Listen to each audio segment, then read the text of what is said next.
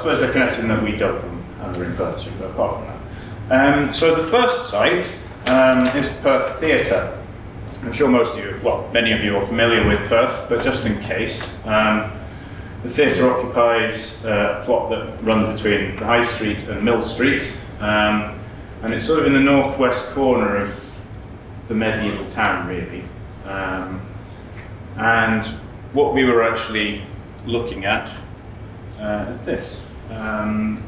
Those of you that do know Perth will have noticed the construction work going on this site in Mill Street for quite a long time. I think it's 2015 we were there. We've only just finished the watching brief. But these are called the Red Rooms, which were the rehearsal rooms for Perth Theatre. And they were being knocked down and rebuilt. So that's why we were there. And there were 4 trenches to begin with. Oh, that's just to show you. It's just near the council office. Whoa! Stop it! Very badly behaved presentation. Right. This is the site layout. So we had 4 trenches to begin with, and then we added a 5th. So there was one in the car park at the north end, which is actually on Mill Street. The Red Rooms don't actually go all the way down to the High Street. They're sort of at the back, so they're more on Mill Street. So trench 1 in the car park, and then 3 trenches evenly spaced in the building, and then we stuck another one in. It remained standing, the building, throughout the dig, which was quite interesting, quite an interesting environment to dig in. It was a bit like being in an exhibition, because the lights were still on, people could come in and look at us. It was sort of like night at a museum or something. But at least we were dry, which is good. Yes, the original plan was to do the evaluation, then demolish the building and open up a traditional al fresco dig, assuming we got something, which we did assume. But it was quickly realised we couldn't do that because the building had parallel ground beams made of pretty chunky concrete, which totally wrecked everything when they were dug up. So we had to keep the thing up, and so as a compromise, the evaluation trenches magically transformed into excavation trenches and was slightly expanded, but not very much because there wasn't very much room. Background, well, we've just been talking about the High Street excavations, Marks and Spencer, in the rear of Boots. We knew from those that we could expect organic deposits, and medieval deposits generally, maybe 5 meters thick. It's pretty thick. There'd been some monitoring on the site in the 80s, which has suggested maybe about 2 meters deep, mostly sort of garden soil type stuff. The key thing, really, for our dig that the earlier excavations showed was the base of a large ditch which ran roughly parallel with Mill Street. So if you hold that thought for a moment. So I'll just go through the trenches. This is trench 1, and as we were expecting, there was a bit of demolition stuff, and we went through that, and then we started going through garden soil, and more garden soil, and more garden soil, and after about 1.2 meters, we had to step it in, so we didn't need shoring, and more garden soil, and more garden soil, right down to the bottom. So that was interesting. Well, hang on a minute, there's something at the bottom, and yeah. Could show a bit better than that. This is the edge of the cut that we picked up, which just cut into the natural, really. It's about 2.3 meters below the ground surface, so quite deep down. And what it's turned out to be, we think, is either the west terminal or perhaps the south terminal of a large linear feature, a ditch. So we think we might have caught the end of that ditch that was picked up in the earlier excavation. So it was all worth it. Anyway, inside. Thoughtfully, the theatre people, when they put up the Red Rooms, had taken off a metre of garden soil for us, on this stretch anyway. It was in a sort of sunken pit thing, so that's helpful. So we could expect to make rapid progress. Well, we went through a lot of garden soil.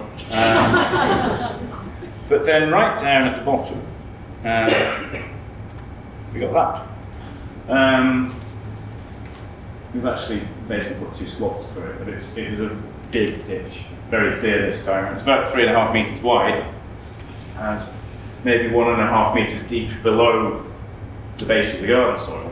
And it had quite a steep, vertical east slip, and more of a stepped west slip. We couldn't fully excavate this way because we thought the trench falling on our heads would spoil the thing. So we couldn't get right up to it, but we managed to very carefully get the full width. And we also found that there was several floors on this side, with quite a lot of daub and stuff just on the top of the ditch and extending out over it, so suggesting later use of the land. The ditch itself had, or most of the fills had tip lines from one side or the other, in some cases both. You can see that there's some stone sticking out the side there. There's quite a lot of tumbled stone in the middle. And where are we now? Oh yes. Yeah, there was some silting in the base, and as you might expect, it had been standing open for a while, but then it seems to have been deliberately backfilled and then used for something else can be put on top of it. Now, I think 3.5 metres is a bit too wide for just a burgage plot or simple property boundary. So we could have an earlier defensive line, possibly, of the, in this case, the west edge of Perth, prior to the better documented 14th century defences. And in the bottom fills, we were getting some Scottish brickwork, which does go back to about the 12th century. So what we seem to have is an earlier phase of Perth's development, when Perth was slightly smaller. So that was nice. What did we do next? Well, then we went, whoops, I'll show you that again. It's just sensitive. Yeah, there's more of the ditch profile. There's sort of interesting scoops going on in places that maybe they were using some of the natural material or something. Anyway. Could the lights go down a little bit more, please? I don't know, could they?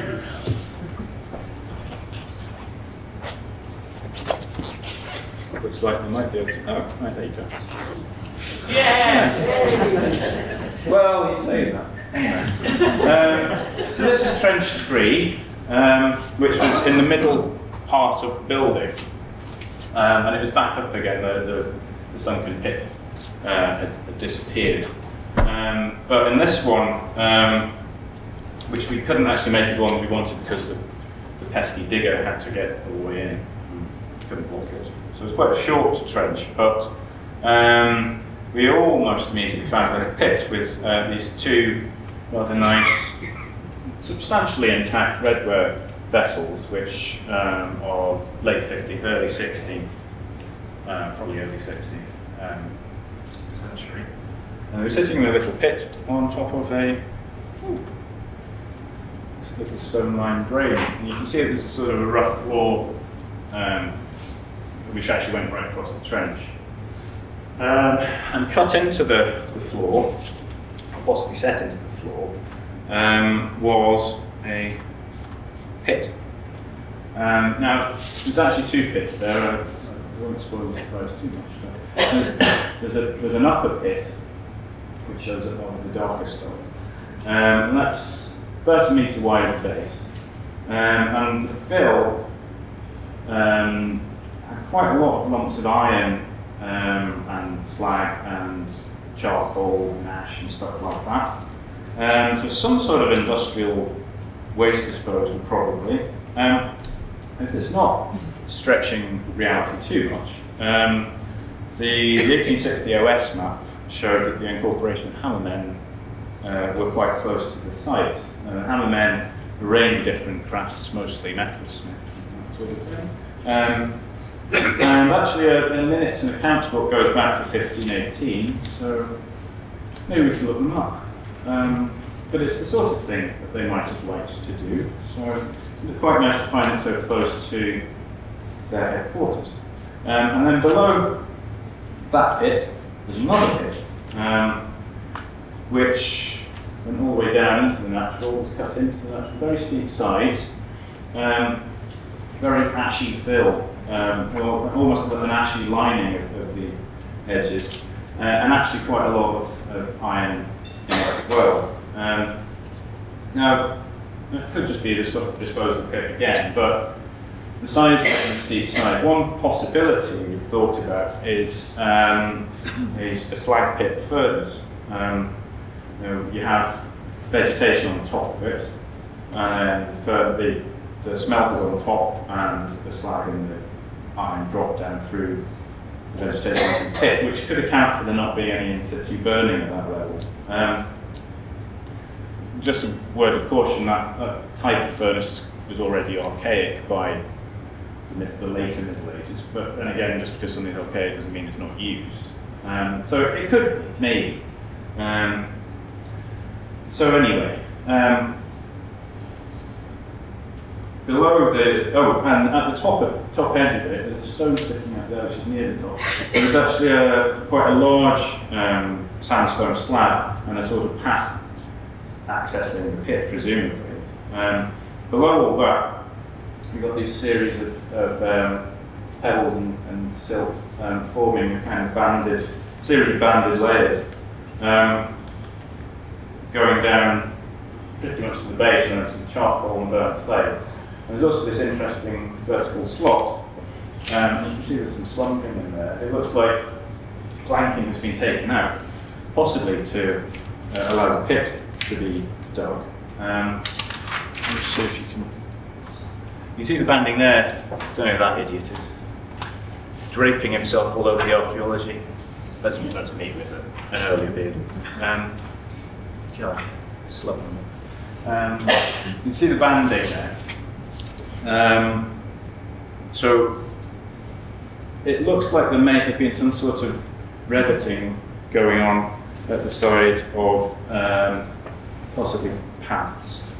But extending across the trench, you see where the one I'm pointing on there, you can't see it.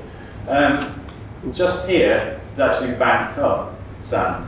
So it looks, and there's this sort of trample way. It looks like we've possibly got banking there that's then being cut through by this later pit. We've got banking, and so back to the slot.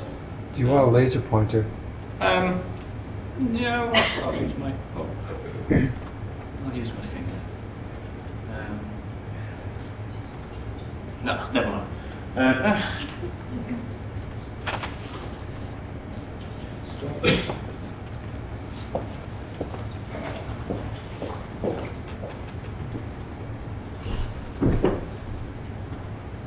It was also seamless.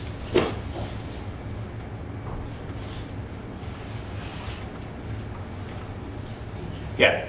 So we've got the banking material, we've got the plank.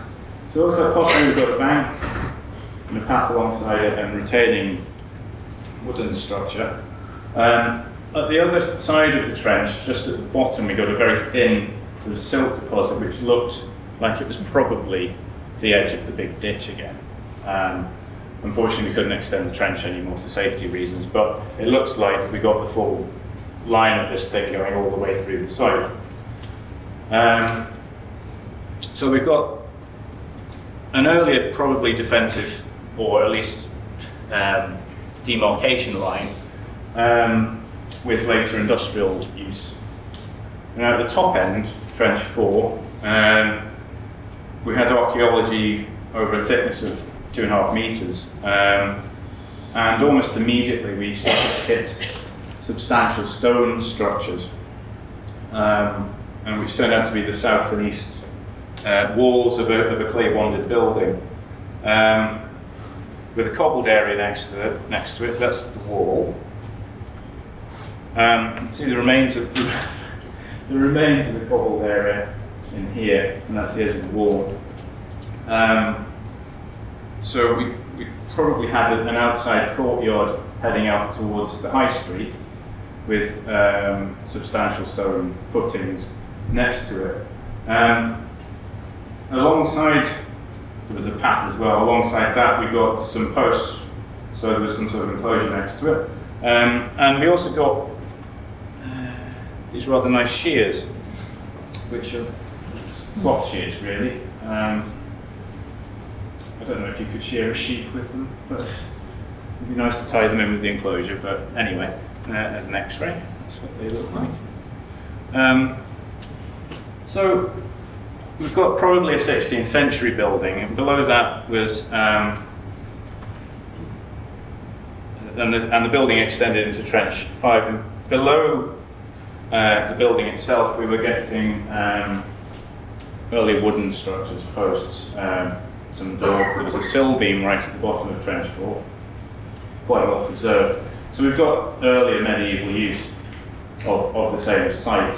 In this trench, we had what seemed to be an indoor floor surface with quite a lot of coal scattered about, and it probably been acid use. And below that, we had a hearth which extended underneath the wall, so from an earlier building.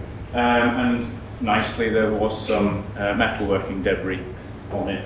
So as the hammermen proves it, they're everywhere. Well, they're on this site. So we do seem to have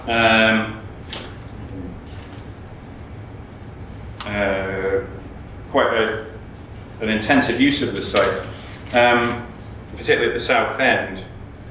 And from here, we're also getting quite a lot of pottery. I'll just show you that before I move on. This is from Trench 4. It's from this nice jug.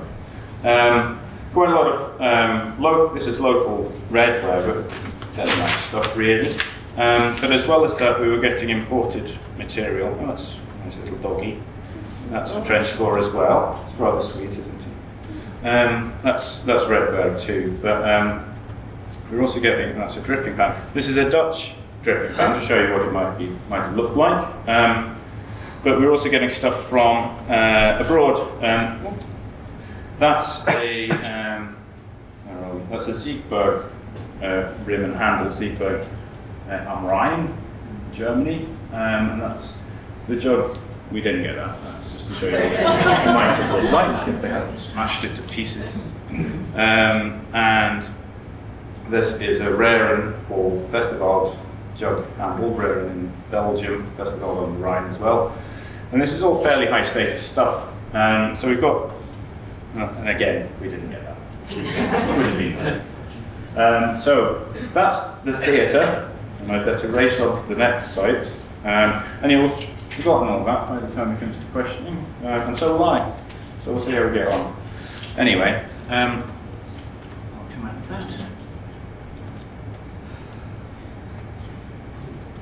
The second site, totally unconnected. Come on.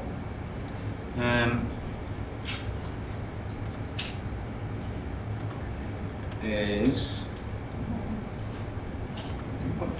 right. Hallhole Farm is at Meikleour, just south of Meikleour, as you can see from that. Very rich archaeological landscape. There's a Roman signal station just very close to the site. There's lots of things, but the main thing in the area is the Cleveland Dyke, which our next speaker will partially excavated, along with the mortuary structure at Meikleour, or Meikleour. So quite a prestigious area to be working in. So of course we were there because someone wanted to put up a potato shop. Entirely out. As well as as Barclay Maxwell's work on the dyke and Meikleour, we did an evaluation in 2011 nearby, which picked up an Iron Age settlement. Well, it was already known there was an Iron Age settlement, but we verified it, almost certain. So there's quite a lot in the area. We had a good chance of finding something. It was to the west of the farm, on fairly level ground. It was very cold to begin with. This light woodland, the signal station is actually just at the back of those trees. And there was before we started, there was a track that ran right across the site and joined up with an old military road, not a wade road, it was a major coalfield road, built in about 1760. Quite a gentle gradient, pretty much flat. And more widely it's on a plateau just above the River Isla and quite close to the confluence with the Tay. That's probably why the dike's there. And there was a watching brief on the topsoiling. They opened up an 80 by 40 metre rectangle. And typically nothing came up until the last day when the prehistoric pottery started appearing. So we went to full excavation and we spent several days hoeing the site down. And there were about 116 different features, most of which turned out to be rabbit burrows and tree holes. But 49 of them were anthropogenic by people. All cut into the natural, and they're almost all pits, or possibly post holes in some cases. And on the basis of initially pottery and lithics, 43 of them were prehistoric. We took soil samples from all of them, but it was agreed for financial reasons to only process about 10%. We did 6 of them in the end, plus another bit of charcoal. We found carbonized cereal grains across the whole site, although only in one feature were there more than 1 or 2 present. One feature was quite a lot.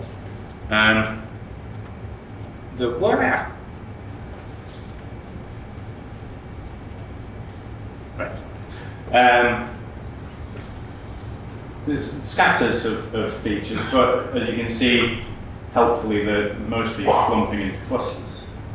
Well done to the ancestors there. It's very helpful. So we can go through them by cluster. In the northwest corner, there's these 2 larger pits and a little triangular arrangement. I mean, we can't assume that they're all contemporary, but they are quite a nice little triangle. It's a bit shelter-like. From the pits, there's one of them.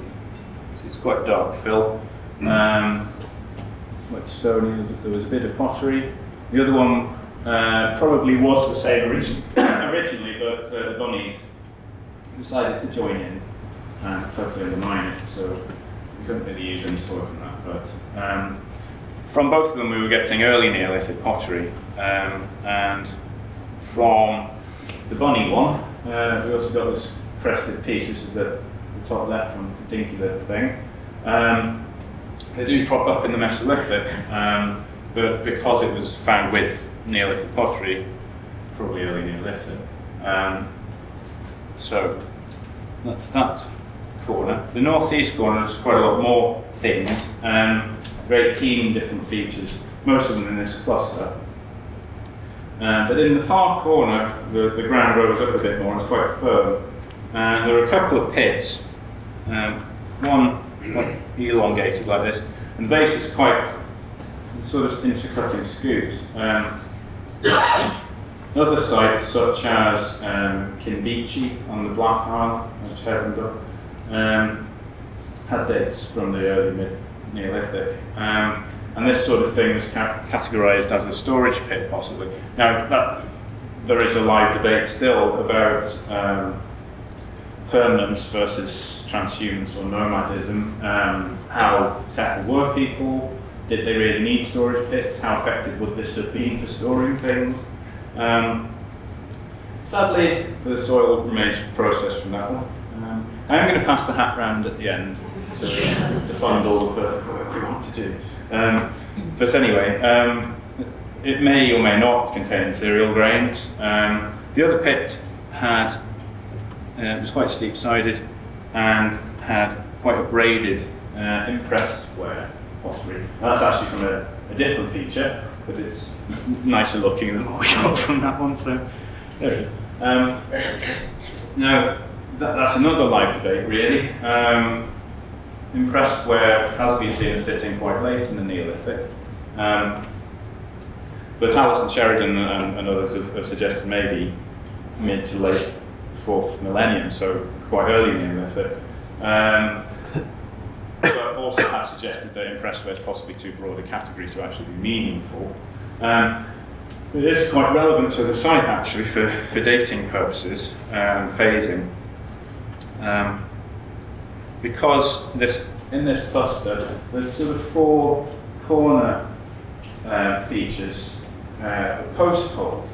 And it's quite tempting to speculate a structure into existence. And oh, this is a little house or something. It's got 4 posts. Look, it's a watchtower. Who knows? It's a bed. But two of the posts had early Neolithic pottery in them, and 2 of them had impressed work. So there seem to be different phases, probably. And that we would like to know how far apart those phases are. The 2 earlier ones, and also this feature 43, where you can see it's, things have moved about a bit. The 2 earlier ones, which are 48 and 122, were recut. And if there was a post, the angle seems to have changed. So is that it being converted from a 3-poster to a 4-poster? Well, we would like to know. Now, before I get on to the rest of the site, in amongst the cluster, in some of the post holes, well, one of the post holes in particular, we found this piece of stone which we thought was probably a quernstone or a piece of quernstone, which seemed to be being used as a post pad. But it's actually much too fine grained, it's too smooth to be for grinding grain. Torben Ballin has suggested it's actually a grinding slab for finishing an axe or something like that. Here's another one we got from the middle of the site, which was found in 2 pieces, and they fit together quite nicely. And you can see that there's a bit of a scoop in there. So that's what Torben thinks they are, and certainly they do seem to be too smooth for quernstones. The interesting thing about them, one interesting thing, is that the parallels are in Norway, where they are Mesolithic. And it doesn't mean that this is Mesolithic. It could mean that the use continues for longer, but it could alternatively be that there has been Mesolithic occupation or visits to the site. There's been stuff flying around and people have used it. Now,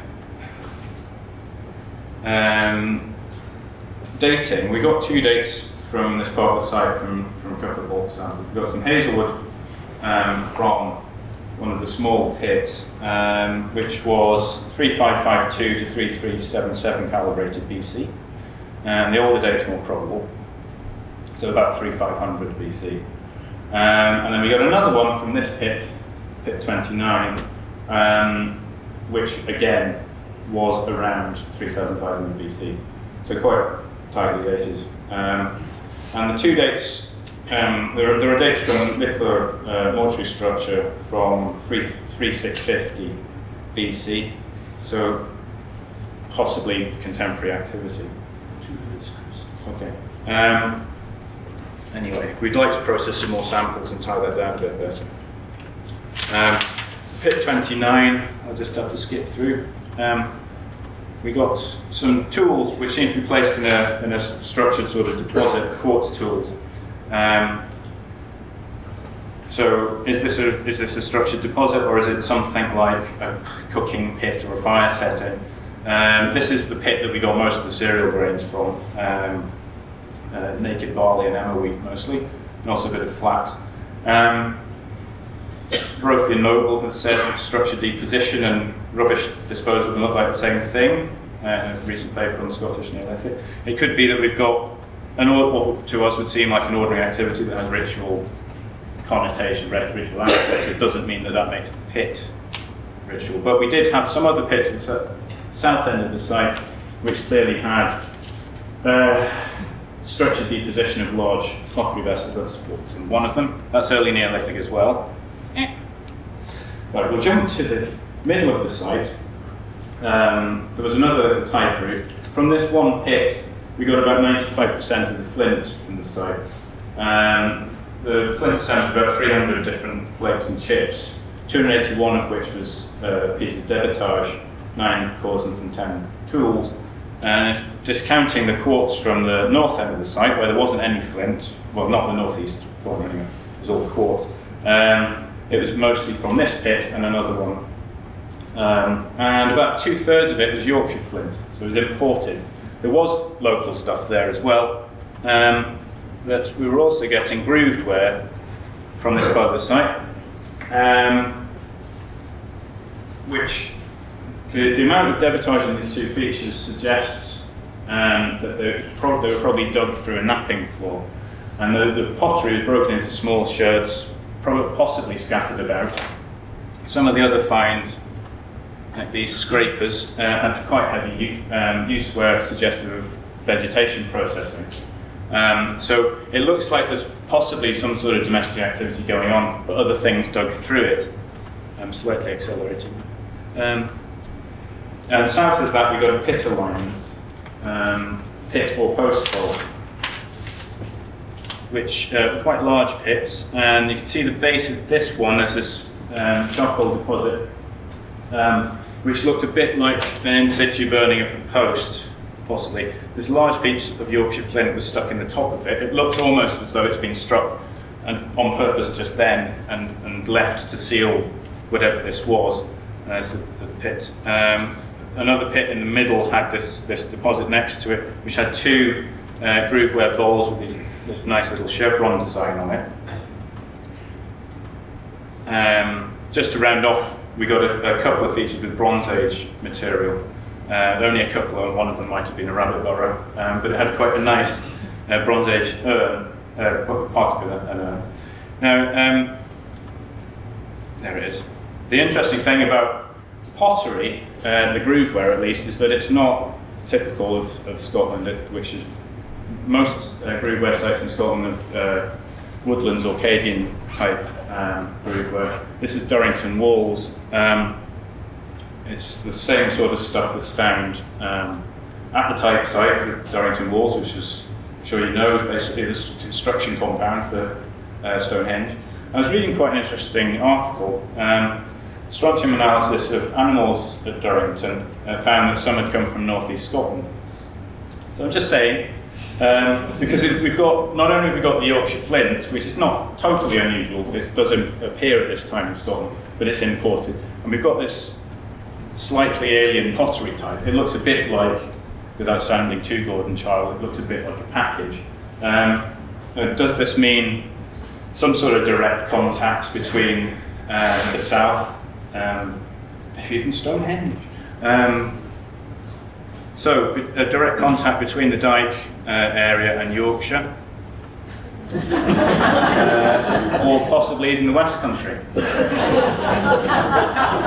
So, sorry I had to race through that last bit, but any questions? Sorry, we'll skip the questions, I'm afraid, because we're running overhead. But we should be time possibly before the refreshments, okay, or lunchtime. We'll take the questions. So, I'd like to invite Gordon to.